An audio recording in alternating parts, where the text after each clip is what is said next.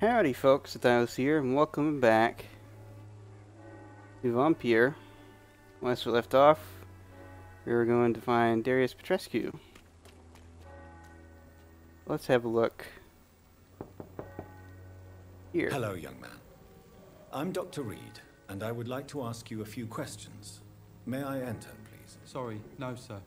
My father does not like people entering our house, you see. Your father is worried about you, boy. He asked me to look for you. So my father actually worries about me then? Okay then. Come on in. I'm Harry, by the way. Alright, Harry. Even my dreams are soaked with gloom. Oh gosh. Oh, we got some, things. I guess we gotta talk to you? So, may I ask you a few questions? I'm not bothered. What could be worse? Alright, so we got Harry Peterson. Do you need any medical help, young man? Yes, I do. I feel so tired. I don't know if it's the epidemic, but everything seems so hard. Alright, so he does have fatigue. Alright. I will see. Alright, so we don't need anything like that. Have a live Whitechapel, how do you feel? All those require hints that we don't have. We only have, don't have any. Peterson, okay, so this is Colossus Joe's kid? How do you feel? How do you feel? I'm fine. I mean, it's not easy every day, but I'm fine. I'm just tired of being sick all the time. If only I could be tough like... Well, you know. Speaking of which, what can you tell me about your father? My father is an idiot who makes idiot things. That's all I have to say. Oh, well, do you say that to him? Because I'm sure he'd, Forgive my bluntness, young man, but you don't seem happy living in Whitechapel. Why should I? I never wanted to come here in the first place. It was my father's decision. And look around you. Does this look like a nice place to live? You have a place to call home, your situation can only improve, your father did his best.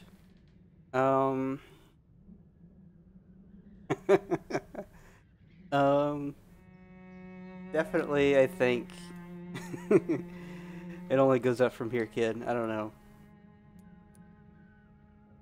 This place is awful, I agree. But does that not mean your situation can only improve? That's exactly what my father says. Harry, you should be grateful for what you've got. But I wasn't even consulted when we moved. It's not exact. I didn't say the exactly same thing. Why not just leave? Alright, we need like all the hits to do that. Why not just leave? If life here is so terrible for you, why don't you just leave this place?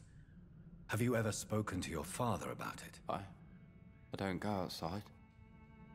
It terrifies me so. I went outside once without my father noticing and I saw terrible things. Bloody and frightening things. So that's why you stay at home all day? For fear of the epidemic? I'm not afraid of disease or death, Dr. Reid. It's the living I'm afraid of. Oh boy. Alright, well, we can't talk to you about anything else. We're gonna ask you about Crane. Do you know Nurse Dorothy Crane from the Pembroke Hospital? I'd like to know more about her. Yes, I know her. She came here to examine me when I was very sick.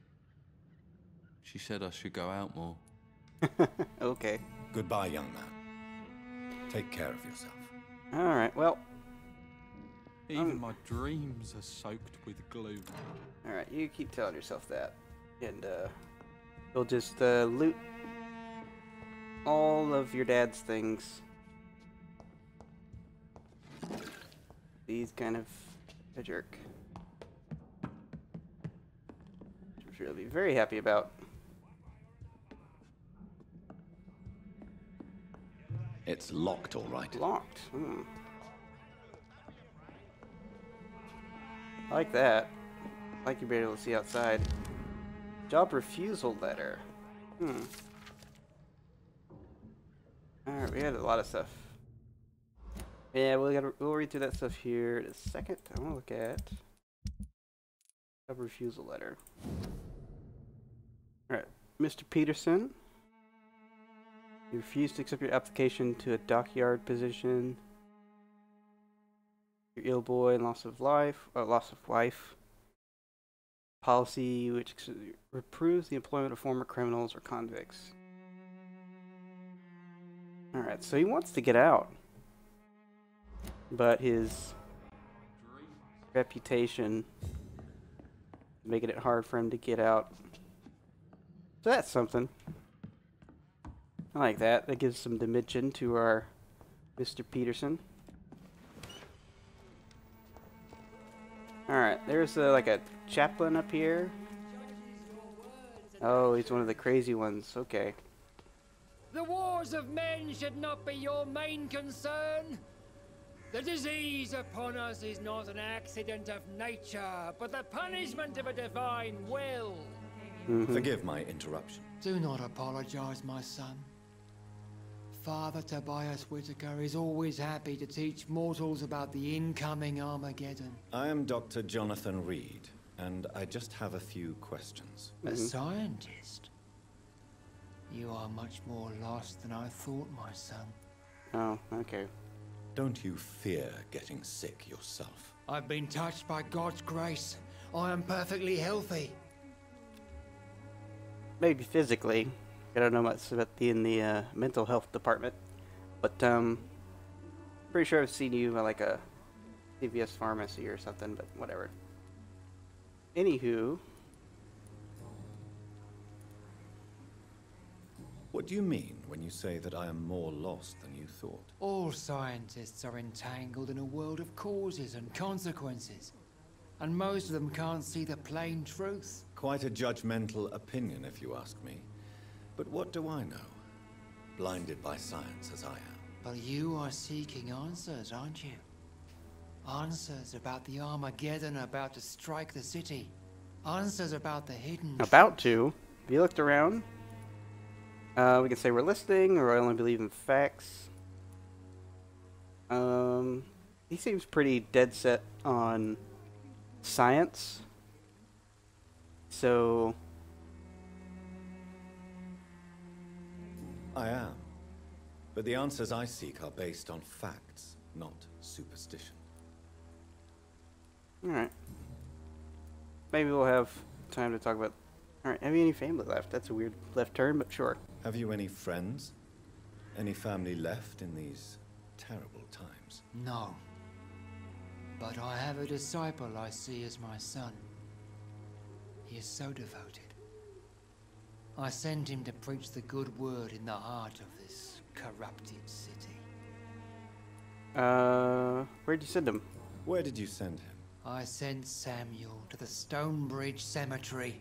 Whoa. Where the pestilence and evil grows night after night. Dude, that was a bad idea. You sent him on some preaching crusade during the epidemic. As a true believer, Samuel will fear no evil while he walks through the valley of the shadow of death. Yeah. Alright. We get, like, no hints from this guy. Alright. Do you know Nurse Dorothy Crane from the Pembroke Hospital? I'd like to know more about her. I don't like the liberal ideas of nurses, but I especially abhor that Nurse Crane you mentioned. You don't like nurses. So, you're not exactly a fan of Florence Nightingale's work. But nurses are essential for modern healthcare. Nuns should be the only women allowed to take care of male patients. It's obvious only they have the necessary moral fiber. Oh, okay. That's an interesting thing that's being brought up here that you don't think about anymore, but that's something that would have been a thing back in the day. It's like, oh, thinking of taking away nurses, taking away nuns' jobs, and on the basis of nuns are celibate, so they won't be tempted to sleep with men. Oh boy. Good Lord. We've come so far. We have so much longer to go. Us human beings do. Why do you hate Nurse Crane more than other nurses? Before coming to London, She was a member of the communist resistance in her country. Ah, first mention of communism. That's Huh? what happens when you let a woman get involved in politics. Oh, so now we know more details about Dorothy Crane. We know that she's a communist. How dare she? Not really. I have had enough for tonight. Goodbye. Alright, so let's quit dallying about. We found a good chunk of the people in this area, and pretty serious health going on there. This all but one person that we have no idea where they are in the docks. So I think it's time we find our little buddy that we were supposed to be finding, Darius.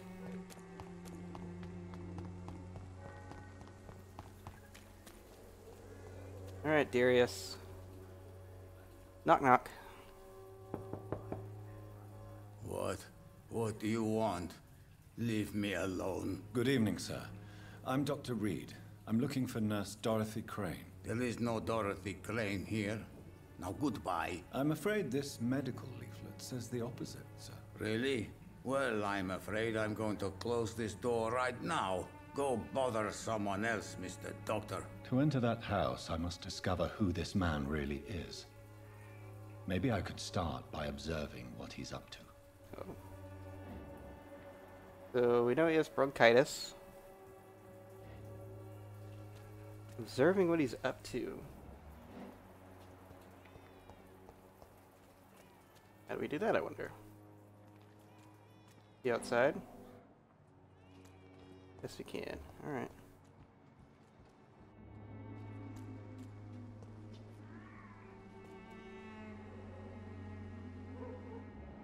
F? There we go.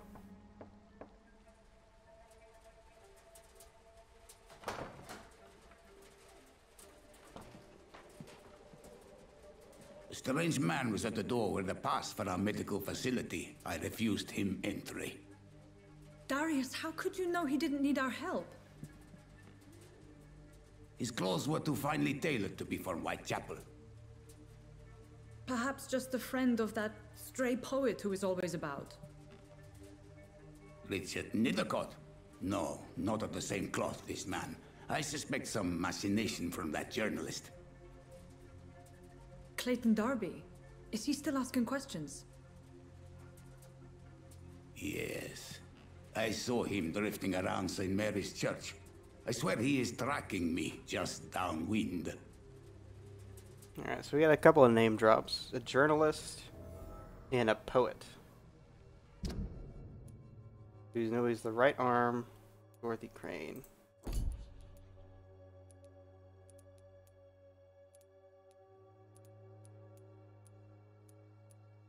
So we also have, they're also like closely what their social circle is. If they have one, they're like close to it, close to each other. So she's close to someone. And we have Petrescu has some people he's close to. So we have like 5 more people to. I must talk to that journalist or the poet. They must know about Darius. All right. Nearby the church they just mentioned.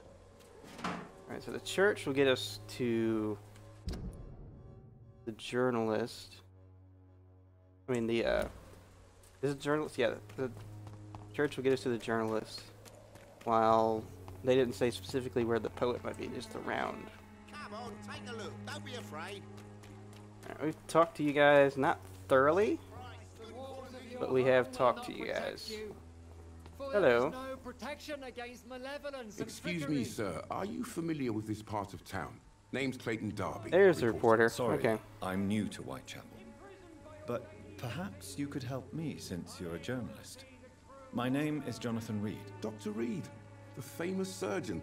I'll gladly help if I'm able, sir. Underground medical dispensary, or we can just ask him some questions. Let's ask him some questions first. Do you need assistance? That would be nice of you, Doctor. Who knows what I may have caught during my investigation. Alright, he does have fatigue. I will see you later. We'll need that later. Personal questions we already looked at. We need hints. let's talk about... Not afraid of getting out at night. Have you any idea of the danger you face in these streets at night? I've had to run and hide more than once from frenzied mobs incensed by the fever. Do you think the flu is really responsible for this, Doctor? It's not a simple epidemic. There's a rational explanation. Rationalism has been recently shaken. Yeah, there's definitely a rational explanation for That this. science is unable to explain the facts doesn't mean there is no rational explanation. I confess, I share your point of view, Doctor. Alright. So what are you doing here after sunset? What is a journalist doing in this borough after sunset? He goes where none of his colleagues would dare to go, to inform the country. Is the public interested? That's quite honorable of you. But is the public interested? Not at all, sir. And that's why I'm an independent journalist, hoping to sell some stories. Okay. So you risk your life to reveal the truth. I saw many reporters do the same during the war. Whitechapel is the crucible of so many untold stories and tragedies. I want people to know them. Okay. So we know a little something about them. So none of them speak about the epidemic. Why are the newspapers keeping silent about the Spanish And now influenza? the It's YouTube as though video none of has you been care. super There's flagged. a war going on. People shouldn't be demoralized by news of deadly diseases. What did you just say? You just need to script. I hate this.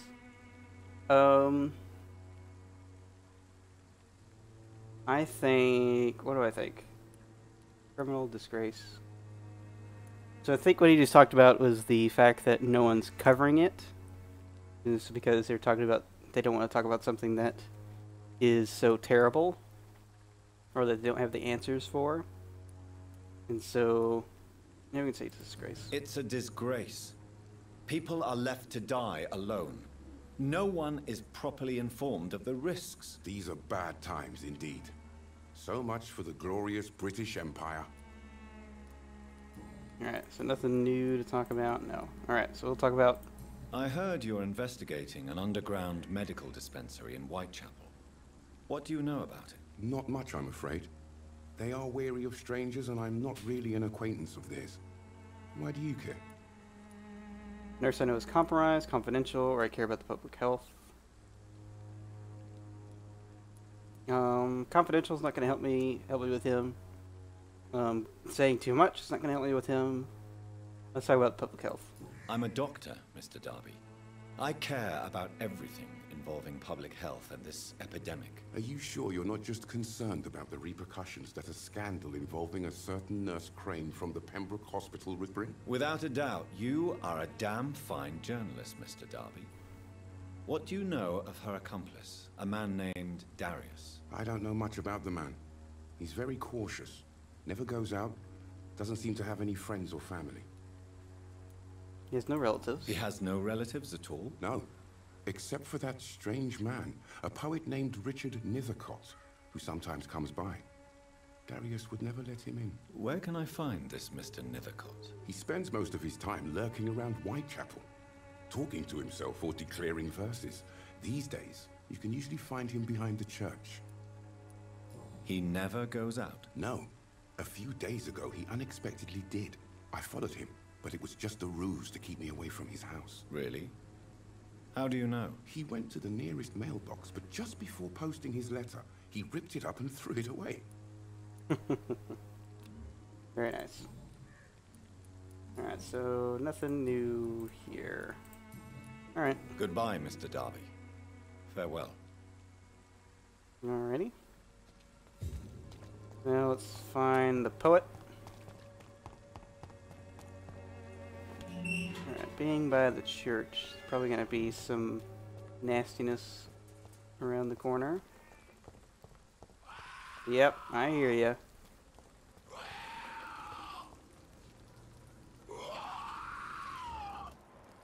Just a regular skull. Some cigarettes. Hello, buddy. How's it going? Oh, we've got more, huh? Didn't realize. Alright, just 2 though. No, there's 3. What the? I knew. I was about to say. I thought I saw 3, but then I only saw 2, and now I know there's 3. Dagnabbit. Freaking suckers. Alright, get out of here. Throw, please. Thank you. Take him down.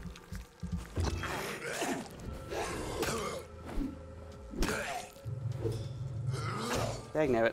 Ran out of stamina. If I'm not controlled on him, and can't use the freaking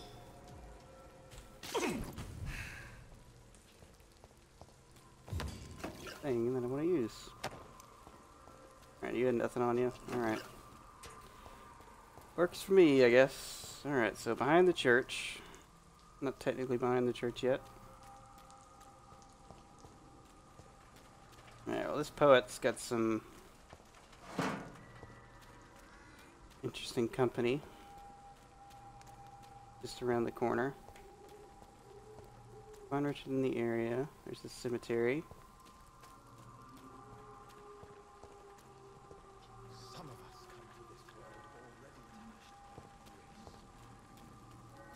Alright, what is he talking about? There he is.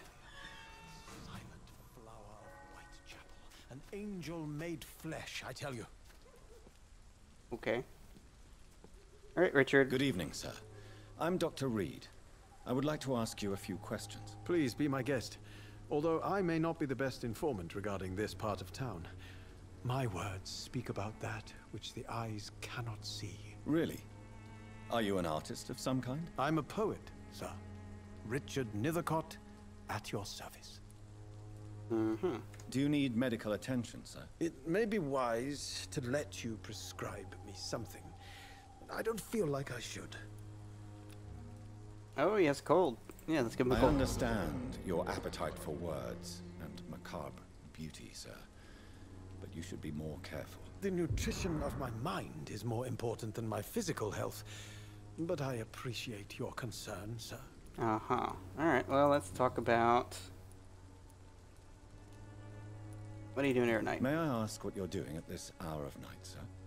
Do you live here? Not at all. I'm just enjoying the pleasure of a quiet walk. Though night talks are always preferable, if you ask me. Especially with strangers.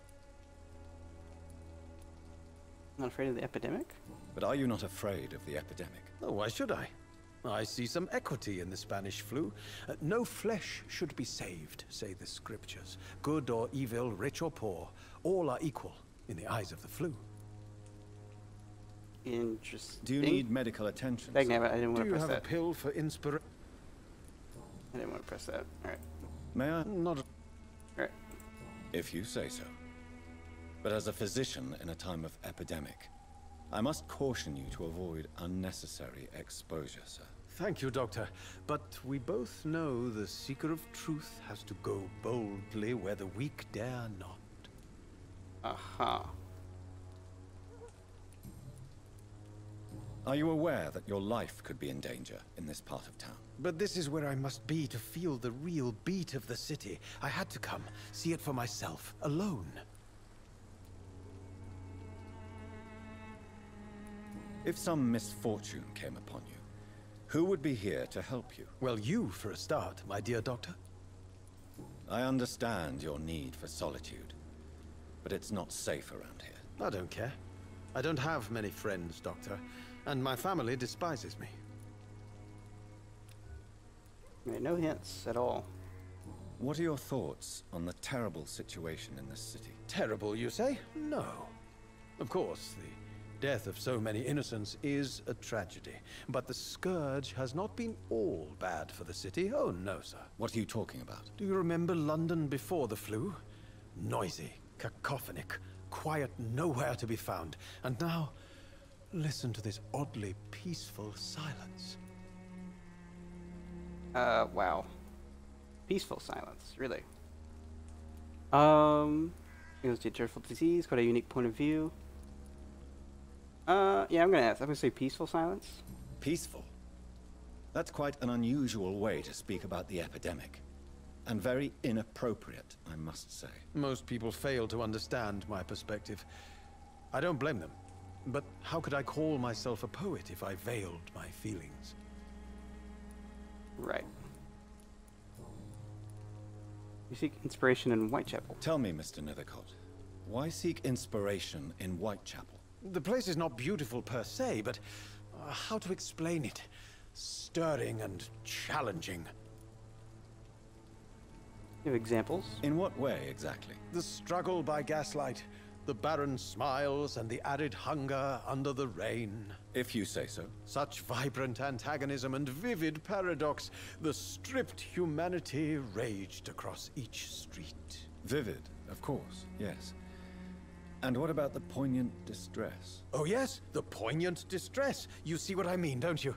That's what I want to write about, and that's what Whitechapel is made of.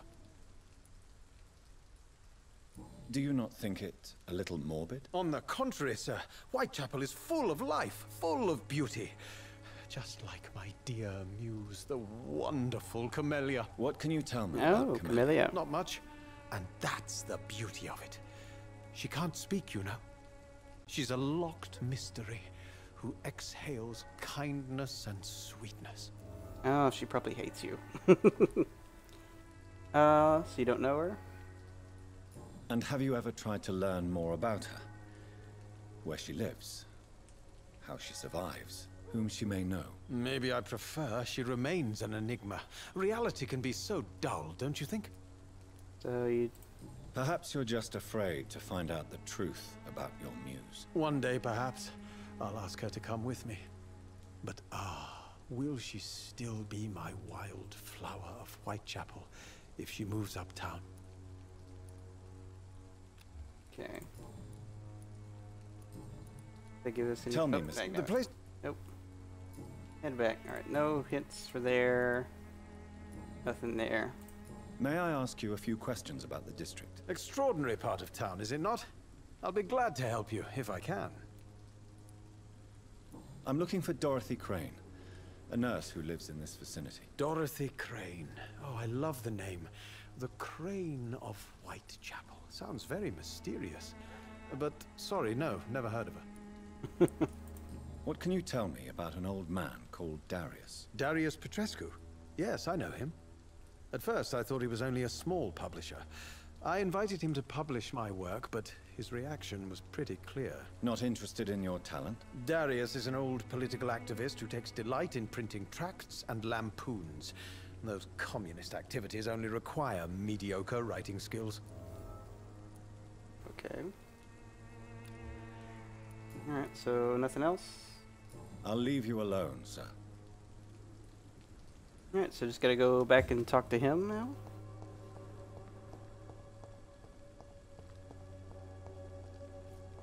Nothing else in this area? Seems like we covered everything for the most part. Oh. That's a flower. Can I grab it? Small flower bouquet with a voucher for a free medical checkup hidden between the flowers. Oh, so we have like 2 of those now. So she's part of it too. She gives people flowers, and those flowers is stuff. Oh, yeah.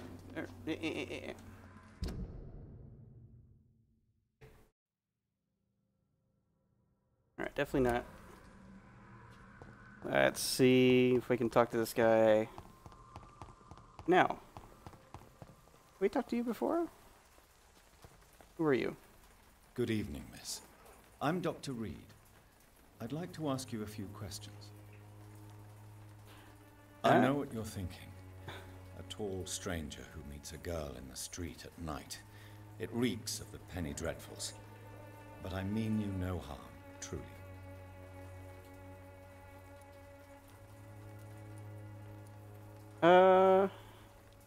I know you understand me. Tell me about Richard Nethercott. You don't seem to need my medical attention for now. Okay. Alright, so we know everything there is to know. I know you understand what I'm saying. Your silence has nothing to do with you being mute, does it? Tell me about Richard Nethercott. I understand he is quite fond of you, Camellia.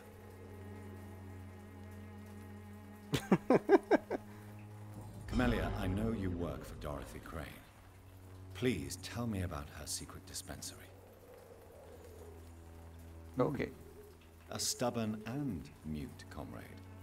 Nurse Crane and Darius Petrescu have been clever. Okay. Well, see ya. Very well. Goodbye then. That puts us... We can find the mailbox? Is that what that said? Find the mailbox in the letter. Our next thing. Yeah, we have Richard, Darius, Camellia, Dorothy, Darby, he's close with someone. We have Loretto, who's close with someone, and we have one more person. So 3 more people. We need to look for. Find the mailbox. Interesting. Where?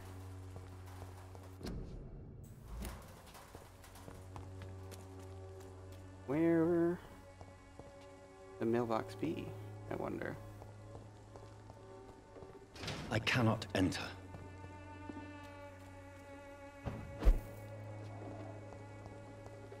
Everyone saw that? Can't do anything up here. So pointless.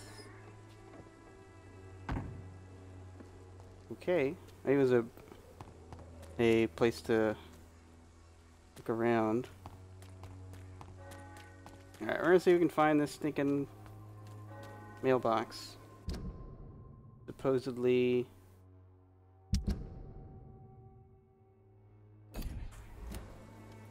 further that way. 43 yards. Like right on it. Really further this way. Alright, we know about that. Am I gonna have mailboxes changed their look in the last 100 years?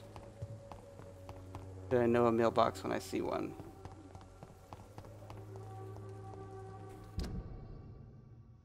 Huh. This certainly is interesting.